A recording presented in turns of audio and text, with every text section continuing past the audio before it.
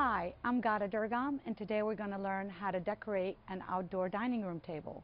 Decorating an outdoor dining room table should be quite easy. All you have to do is go out in your yard and find what's there that looks attractive for you. For me, I chose some fronds from a Chinese fan palm, as well as clusters of coconuts. These are the seed pods of coconuts before they grow. So I cut these out of my yard to create this nice foliage and then place candles accordingly. Using candles strategically not only will light up but also add a little bit of color to your table design. And now I'm scavenging for my last touch-up pieces for the outdoor table. This beautiful heliconia is going to give me that extra edge to make it look amazing. Another way to make this more personal is by using some herbs around your napkin.